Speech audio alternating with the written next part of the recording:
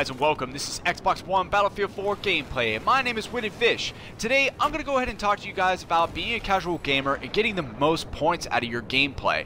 The way that I would start off is just by playing objective-based games. So, usually I play Conquest Large. You get a ton of points just from capturing, objectives.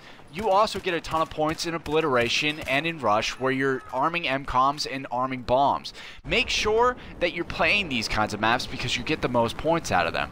If you're playing just straight team deathmatch, you'll level up your weapons quickly, but you won't level up as quickly as everyone else who's playing the objective-based games.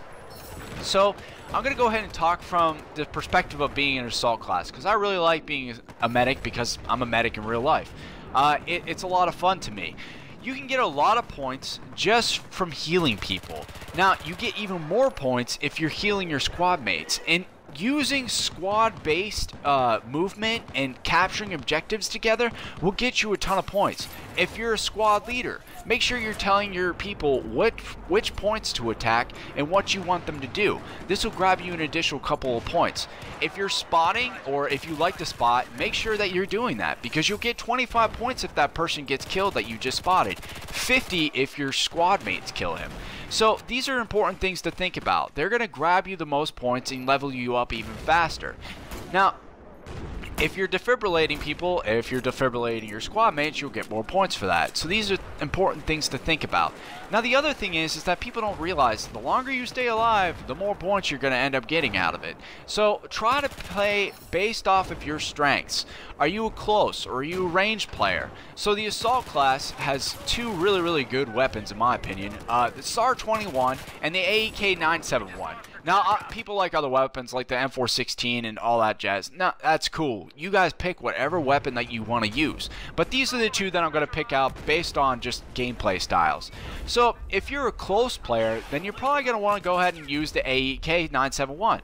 This weapon has a 900 rounds per minute. It spits out a ton of ammunition and will kill people pretty dang quickly. Now, the SAR-21 is more based for long range. So you want to stick to the back.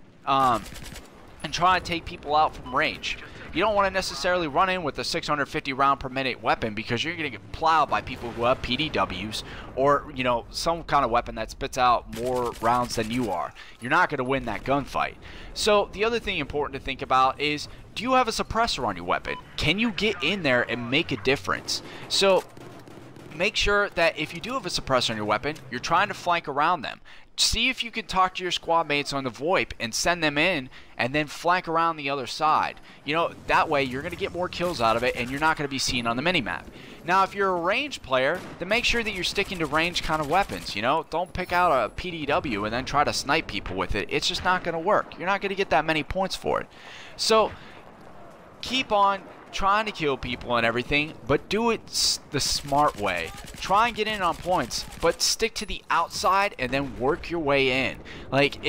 It's not that difficult to level up in this game. It does take a while. It's not like COD. No offense to COD players, that's cool.